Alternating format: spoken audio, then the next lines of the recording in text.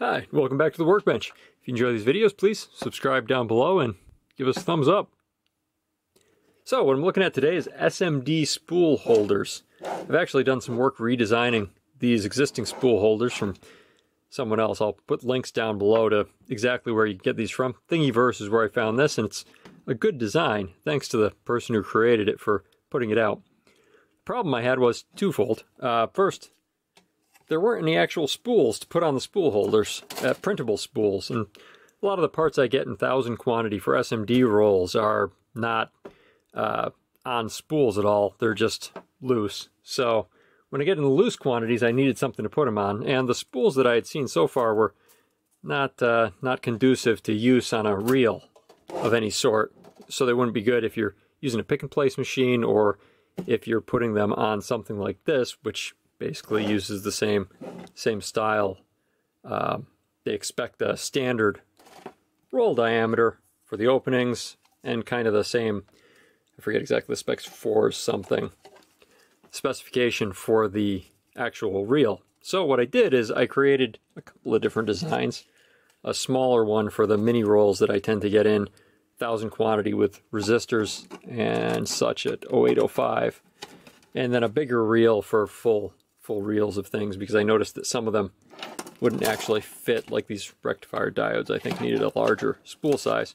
Also, I made different spool widths, and what I realized when I made the different spool widths was that these very nice feeders don't actually have a width size for these spool widths from the person who originally created them. So what I did is I expanded it a bit, which was just a quick hack where I cut it and then made the section larger in the middle and then added it back together.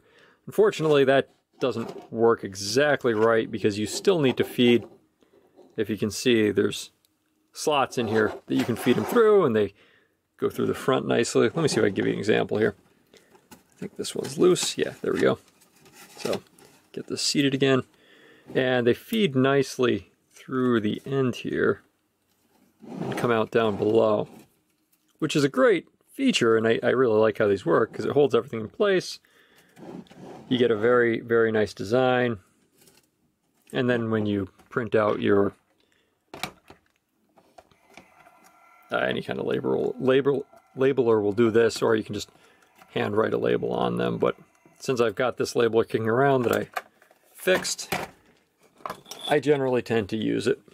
The label rolls are only, I think they're about $2 a piece. Kind of would like some higher color resolution labels, but the black and white works okay. Intended to actually get something like bright yellow or something that kind of showed up. But as you can see, so I've got my label on there, and then you just slot your extra reel in.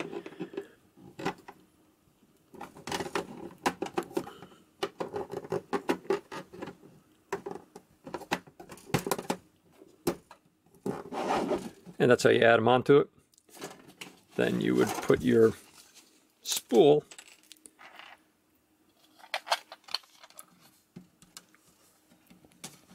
onto one of those, insert it, push it through the opening, and you're done. Now I've got them nicely labeled. They're sticking out. You can use this as a peeling strip, and then you get them falling out below as you're working on your things. I might make a tray for the front of this so that these will fall into a tray when you peel them off.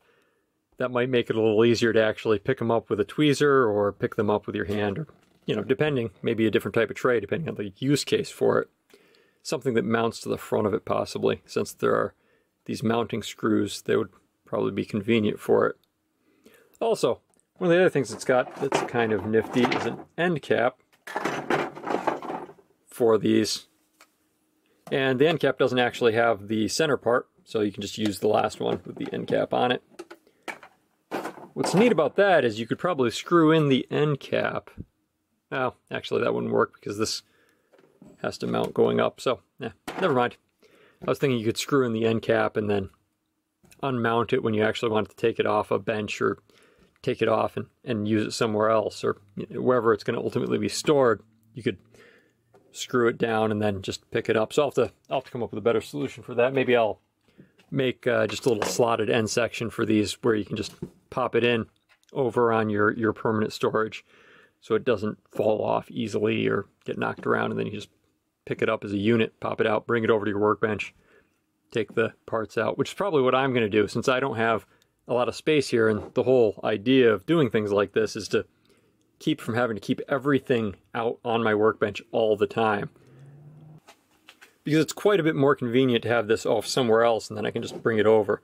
And the amount of SMD components I usually have that I'm going to be working with won't be too much more than double this. It'll be some capacitors, some resistors, and then some diodes or a few things like that. I can actually load up whatever I happen to be working with at the time on the reels, load it up on this setup, and then bring it over to the workbench, so I'm only using whatever it is I actually have on hand that I need to work on at a given time. So that'll be pretty useful, I think. Oh, right, the redesign here. So I still need to redesign this. You could use this just fine as is. You could probably just feed it through down below here, I guess, although that's not ideal. Really, I need to figure out how to get this opening redesigned so it's larger, it can fit larger size spool items through it, because these have they're a bit thicker than, say, a resistor, so they don't go through there, obviously. It would probably still work even at the 12 millimeter, I think this is 12 millimeter size, if your 12 millimeter was a still a thin item like the resistors are, or capacitors for that matter. It would still fit through here just fine, even with the wider spool. So it's useful, just not for thicker items like these rectifier diodes. And the other nice thing about this mix and match set is that you can print out your separate parts for the different components with different colored plastics. So what I'm doing is using white for the resistors, and then I've got this kind of translucent green, or probably just green in general, for the oddball components like the rectifier diodes that I don't have quite as much of, that I'm not usually using a whole ton of on an individual thing. And then I'll probably come up with a different color for things like LEDs or something else I might have a lot of components of in general. I think this will work out pretty well.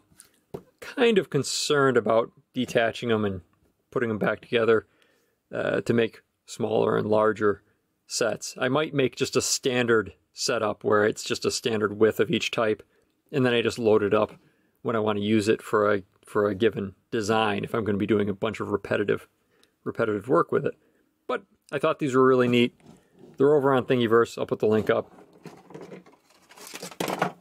These are the spools I designed, just held on by a single screw, and they've got a notch in them and a section that pops in to hold them in place. So it only needs a single screw to hold it in. So I'm just using spare screws from the screw bin. They're M3s, but you want something that mounts up flush with the indent. And these worked out pretty well. There's different thicknesses in the plastic for different sizes. The thinnest one, the narrow version, is probably best for these because it's expecting a fairly narrow spool. And they worked pretty well. And that's it. Hopefully, these will be useful to you if you need an SMD design. I'd recommend them. I didn't actually make these originally, but I'll link down below to the folks who did and posted them over on Thingiverse. Thanks for posting them on Thingiverse. They're super useful, and I think they're going to save me quite a bit of time when I need to go get the components off the bench and get them out here to work on something and make a small run of something with them. Thanks for watching. We'll see you next time.